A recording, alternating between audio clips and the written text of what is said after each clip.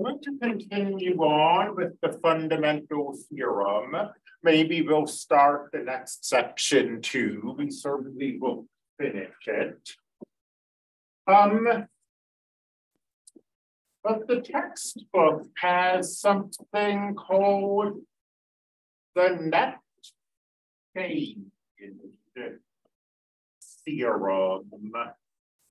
And the so-called net change theorem is a little odd in the following sense. The net change theorem says that capital F of B minus capital F of A is the integral from A to B of F prime of X dx. And the reason I said so-called, and the reason I called the net change theorem odd, is that the net change theorem is just the fundamental theorem of calculus, part 2. So it's a little weird to have this theorem and to present it twice. First calling it the fundamental theorem, then calling it the net change theorem. But the reason the author is doing this is that the author is trying to help you sort of conceptualize what the fundamental theorem is telling you. I mean, beyond the mere fact that it can be used as an integration technique, this F of B minus F of A is the net change of the function capital F on the interval from A to B. I mean, if here's A and here's B, and we have our function, capital F of X. I mean, just to make sure we're on the same page here, the net change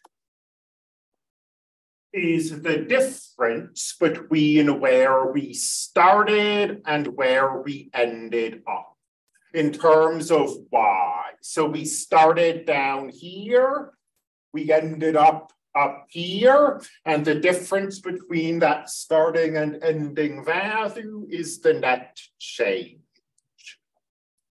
So the fundamental theorem of calculus is making a statement about the net change of this function, the net change of capital F.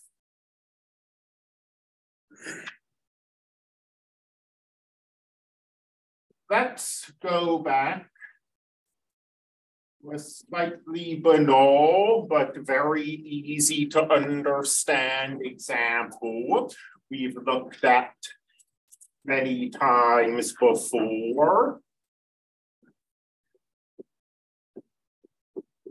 The velocity function.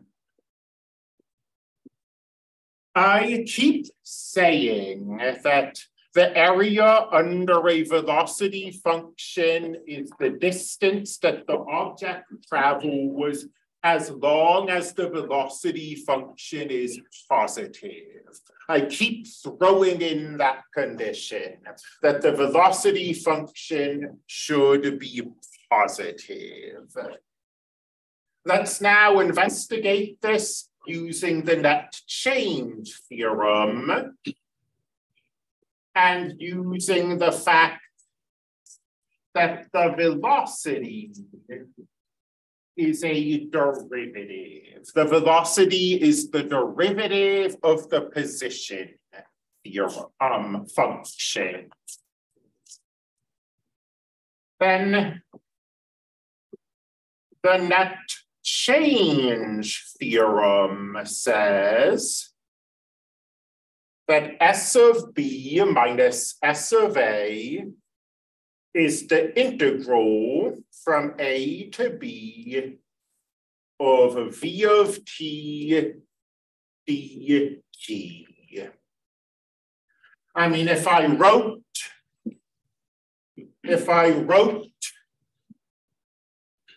S prime of T here, this would literally be what I have written here, except instead of capital F, I have S. I'm calling my function something different. But I am using the fact that the derivative of the position is the velocity to write to this instead. And this equality doesn't have any requirements as far as velocity being positive. This equality is just the net change theorem, just in scare quotes. It's always true.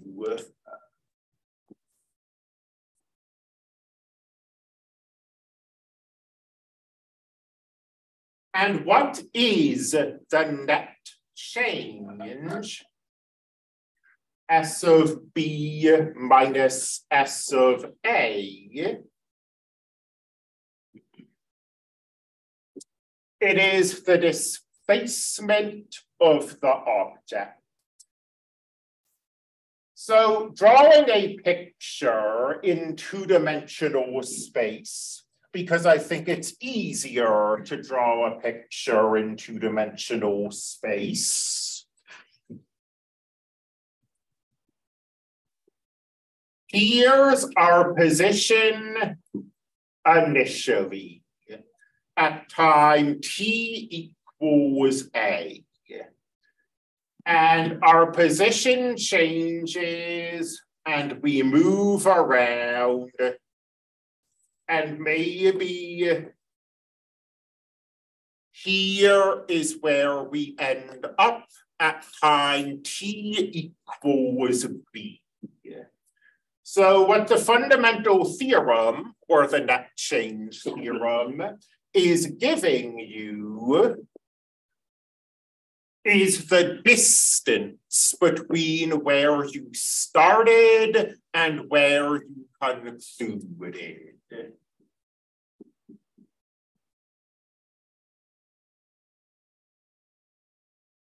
That is the displacement. And here the velocity isn't always positive. And you'll see that the displacement is not just the distance that we traveled. We traveled a much larger distance than this little line segment would suggest. So say we're given a velocity function and velocity isn't always positive. Let's say an object is launched into the air and then falls down. And its velocity is 160 minus 32t. I usually end up using meters, but here this is in feet per second. Let's find the integral from 0 to 8 of V of t dt. And I mean, that's something we could have done yesterday. More to the point, let's interpret that integral.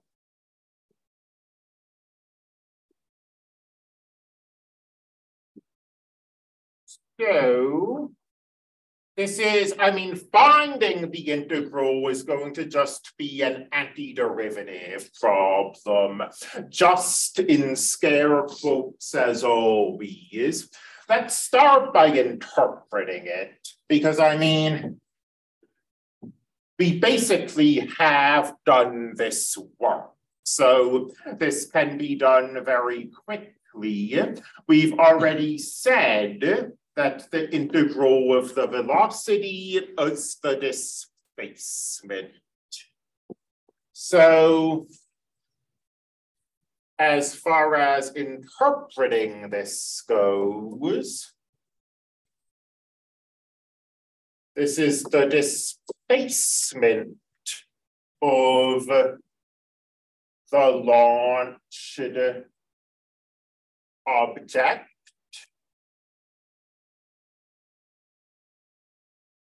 between the moment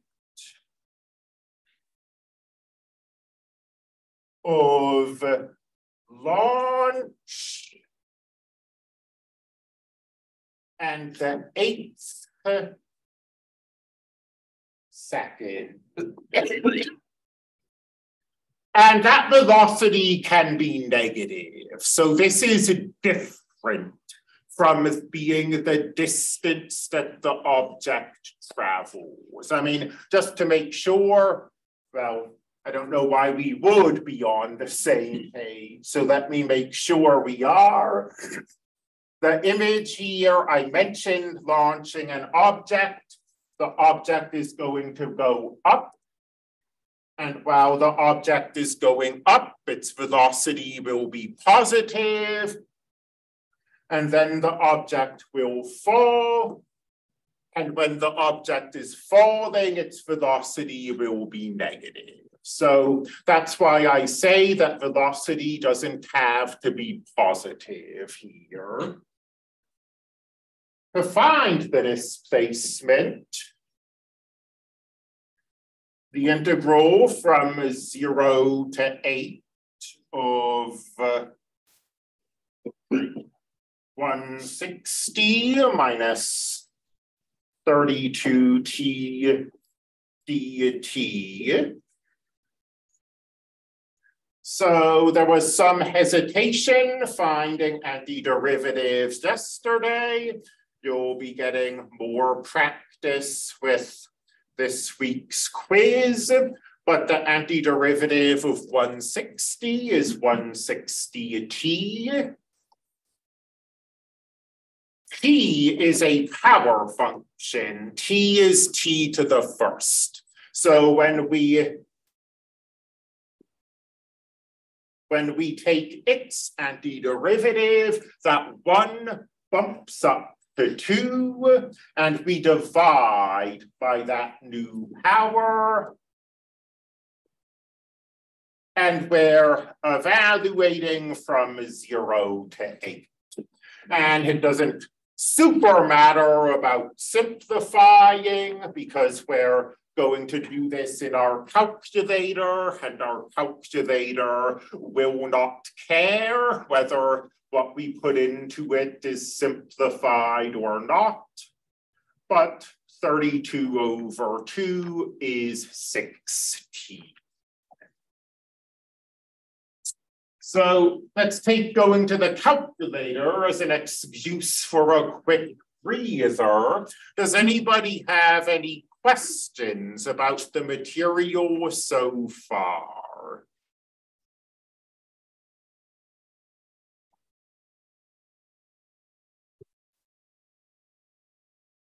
Then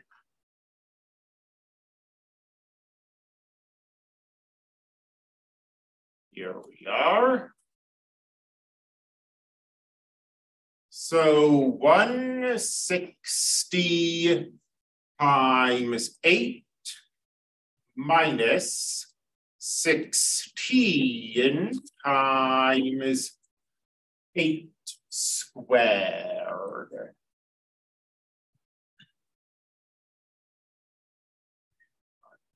The short-term memory of a goldfish, but that's right, where thugging this 8 in.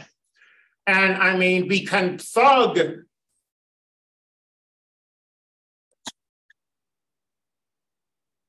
I mean, you might just notice, I mean, 160 times 0 is 0. 16 times 0 is also 0. So subtracting 0 isn't going to do anything. But since this is still an early example, we'll plug it all in. And we will press enter. And we find the displacement of this object is 256 feet. And just to remind ourselves of what this means, the object is going up, the object is going down, is 256 is not the total distance the object travels, it's the difference between where it began and where it's ended up.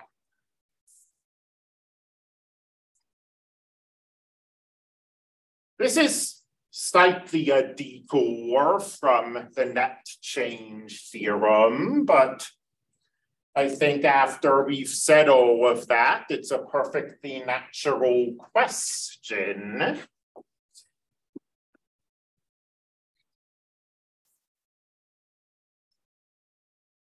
Okay. So what is the total distance of an object?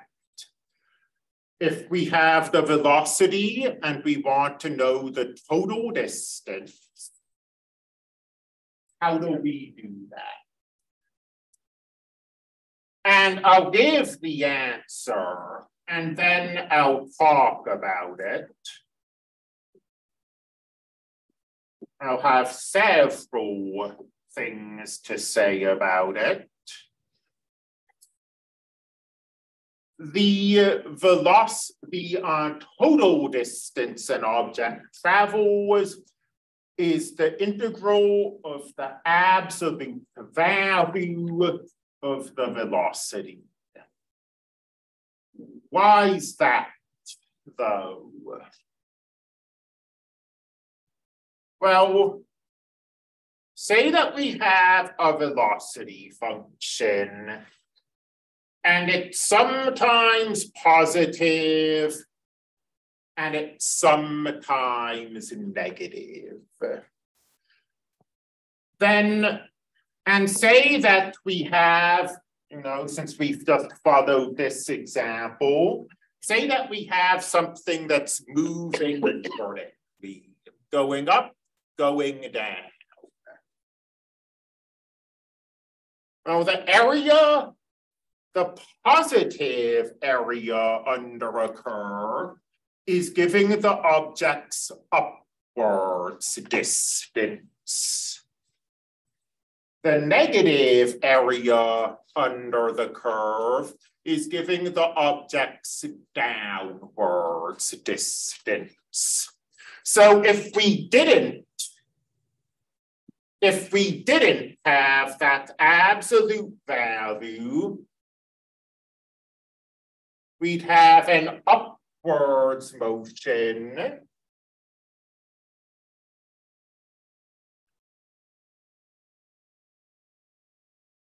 and then we'd have a downwards motion.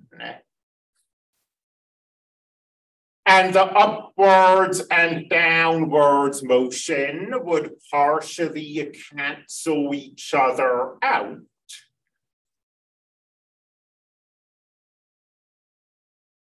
And without the absolute value,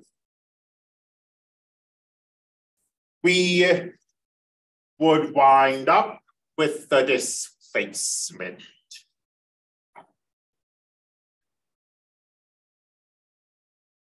I'm going to erase some stuff. Does everybody have this copied down?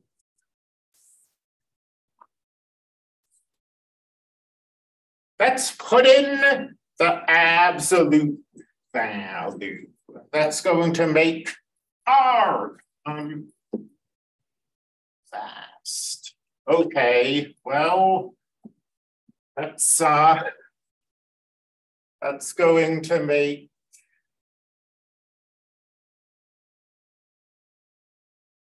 something like this.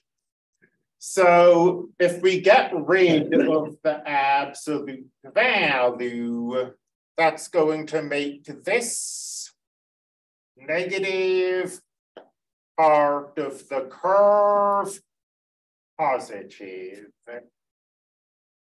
So now, instead of having upwards and downwards distance, we have this sort of upwards movement. And then we have that upwards movement. There are no negative signs, so instead of canceling, these two movements add together. And instead of having the displacement, we wind up with the total distance.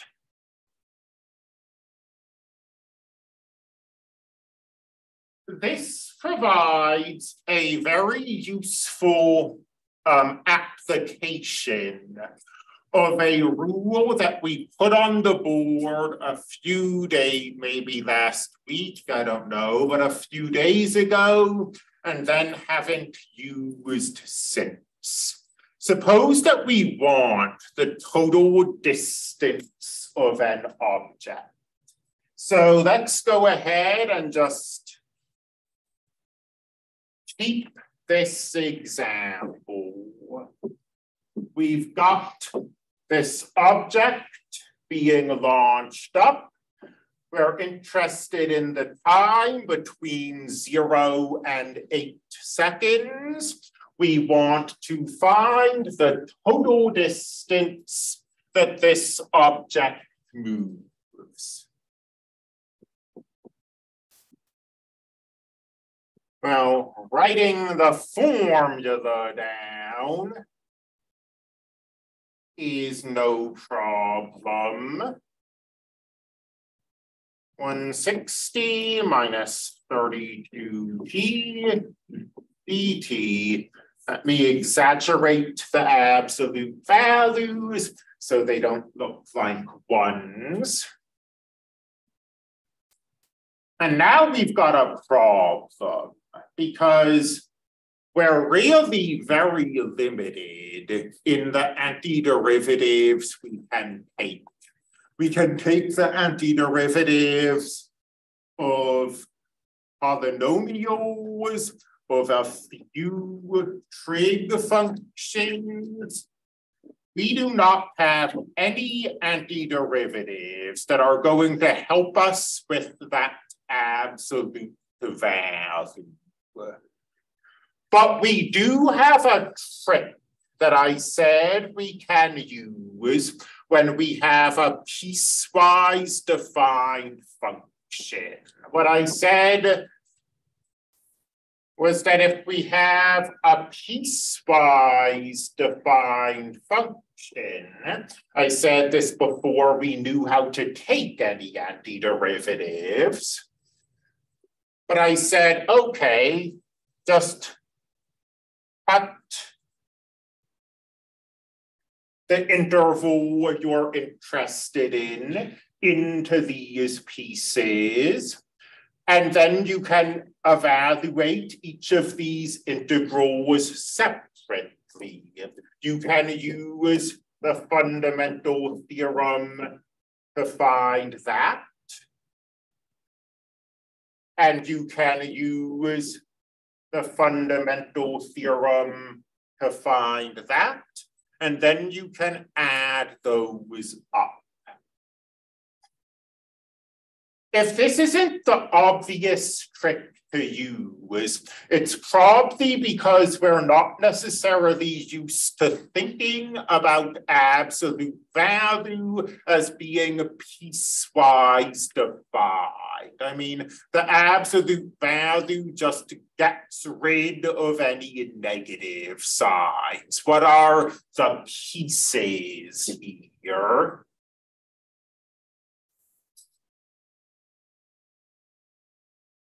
But the absolute value is a piecewise defined function. It's x when x is non-negative, and it's negative x when x is negative. Because remember that the absolute value makes something positive. Taking a negative number and multiplying it by -1 will cancel the negative signs and make the result positive. So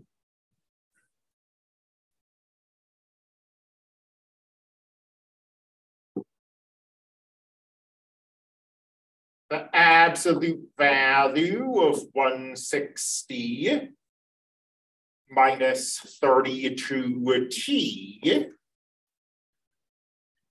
is 1/6. I'm gonna need more room.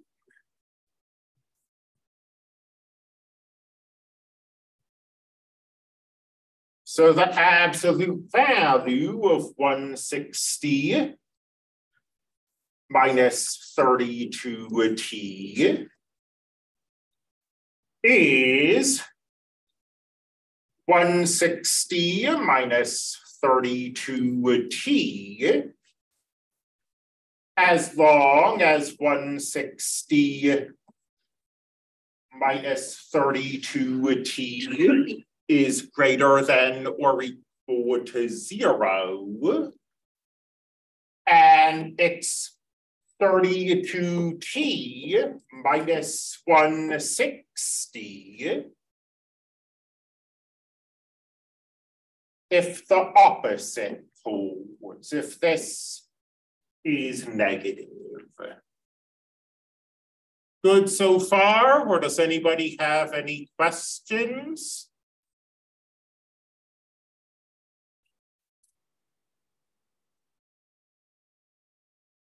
So what is the dividing line here? 160 minus 32t is greater than or equal to 0 if 160 is greater than or equal to 32t, if 160 over 32 is greater than or equal to t. So we solve this inequality. The only thing to remember about solving inequalities is that if you ever happen to multiply or divide both sides by a negative number, that would flip the direction of the inequality. But there are no negative numbers here. We divided by 32. 32 is positive.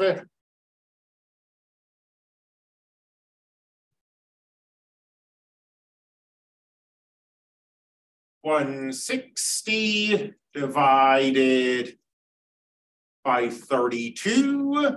You can always tell a problem has been designed for the classroom when you get these nice whole numbers at t equals 5.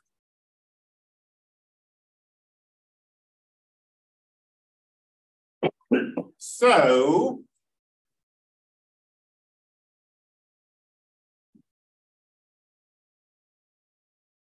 between 0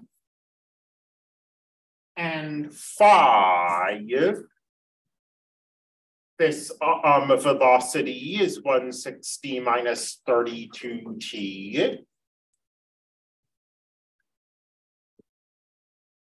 And then,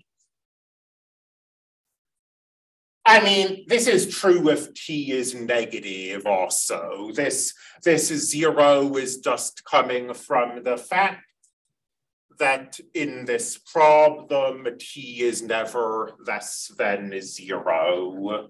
Likewise, this is true if t is 10 or 1,000,000, but we're only interested in going up to 8.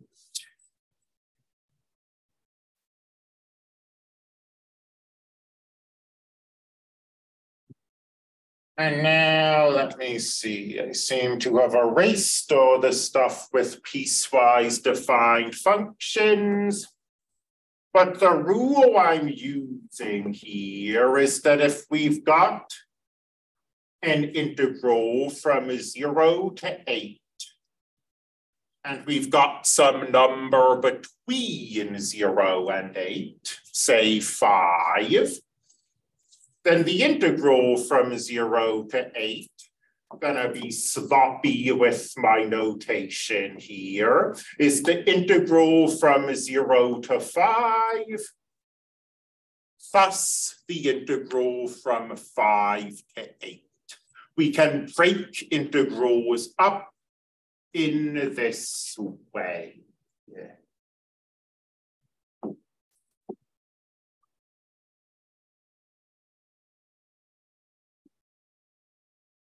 So the integral from 0 to 8 of the absolute value of 160 minus 32t dt is the integral from 0 to 5 of this absolute value, thus the integral from 5 to 8.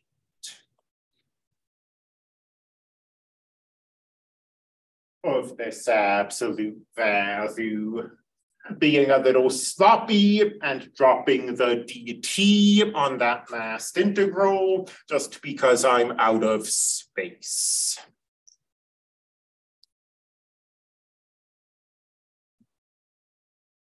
And now from 0 to 5, the absolute value is this. And all we need to do is get rid of those absolute value signs. From 5 to 8,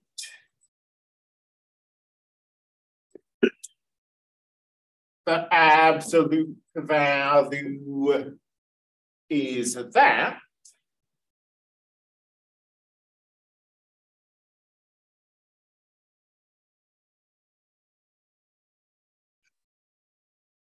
But these are both integrals we can find.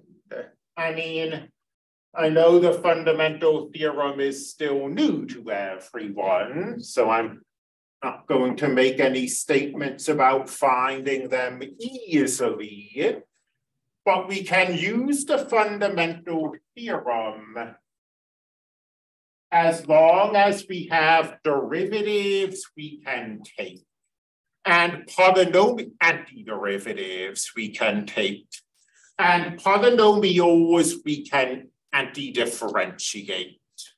we always can just bump the powers up and divide by the new powers.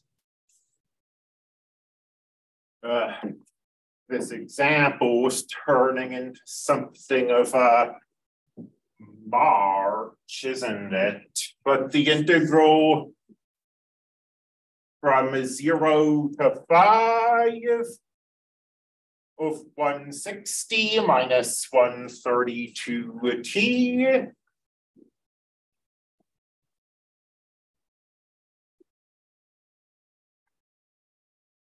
equals, okay, antiderivative of 160 is 160t minus 32 over 2. We've done this antiderivative before, so I'm going a little quickly through it this time. Evaluated from 0 to 5.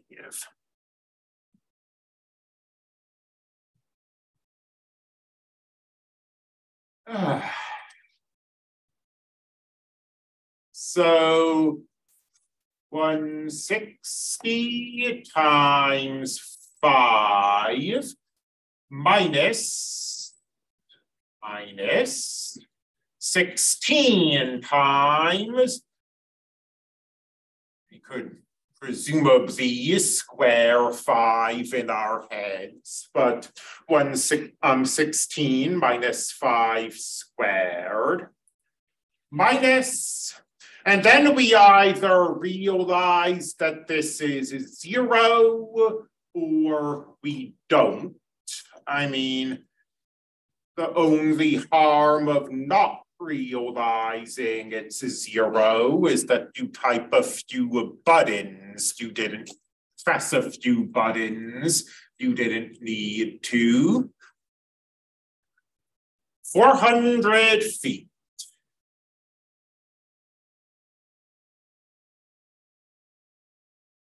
Looking for the share button. Here it is.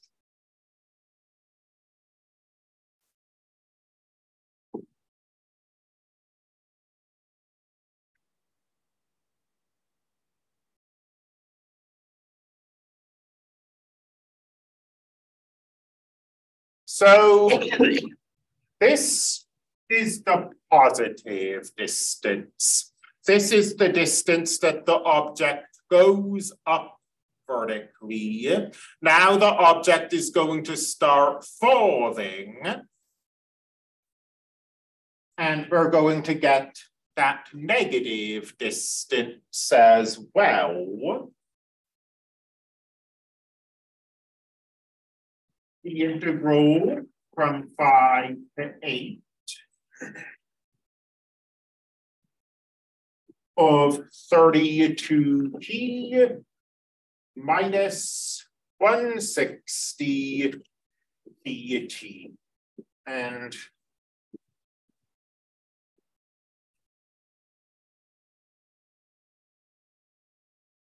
the antiderivative, let me separate these so they don't blend together. The antiderivative is about the same. We plug in 8, we plug in 5, we subtract.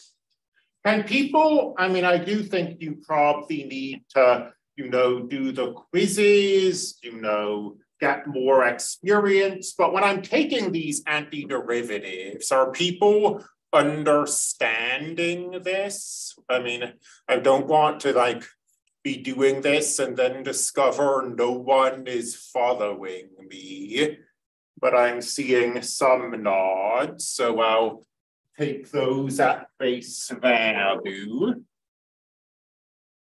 So let me dot this in my notebook so I'm not constantly flipping back and forth.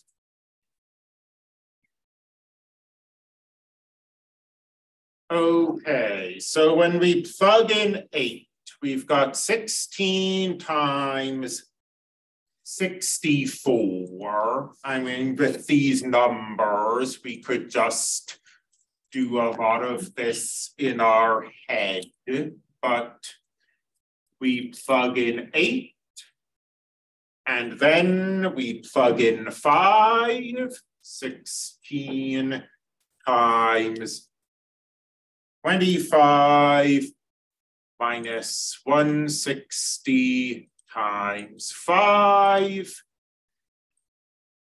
144.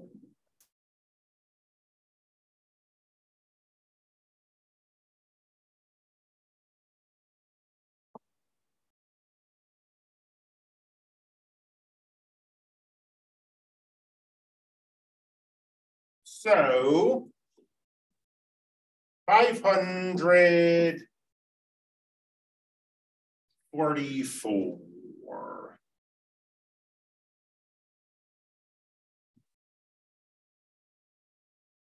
Compare that to the displacement,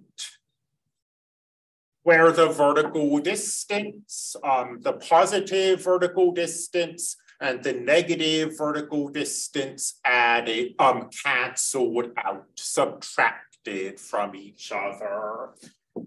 Here, we're interested in the total distance, the up distance and the down distance add instead of subtracting. And by the way, we can sort of check our work here.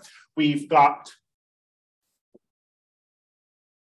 well, we don't have room there, but we've got 400 up, and then 144 up. So that gives us this 544. In terms of the displacement, we go up 400 and down 144. And that does indeed give us this 256 if we subtract those numbers.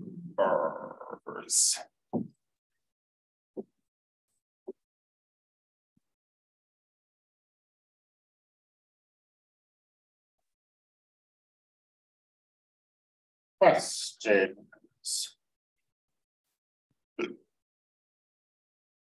8:40. Thought we might start the next section, but if we have 8 minutes, that doesn't make a lot of sense. I guess we'll call this here, and with 1 week remaining, we will start our last textbook section Monday of next week. I will see you all then.